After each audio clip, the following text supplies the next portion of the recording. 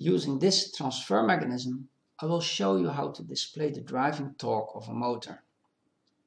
In some version 8, this has been changed and became more intuitive.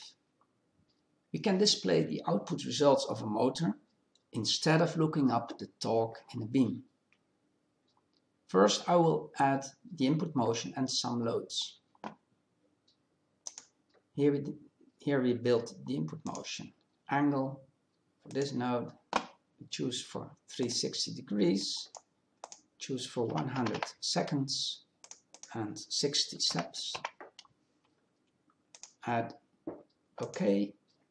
Here we see transfer mechanism runs.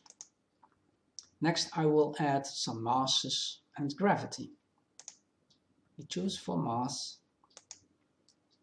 In this node, we choose for 2 kilograms. And here another 2 kilograms. And don't forget to put on the gravity. Choose for the default values downwards. And here we can see it, or we can modify it if we like. If we put it to 0, it's gone. So still the mechanism runs. And now the question, how to display the torque in the motor. In some version 8, this is the same as all other results of calculations. We choose for result select, we choose the motor, number 10, and we choose torque. And now we see the curve of the torque in the motor drive.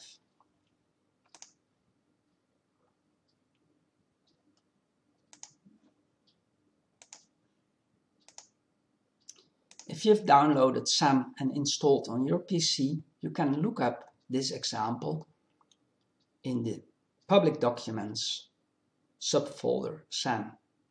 Thank you very much.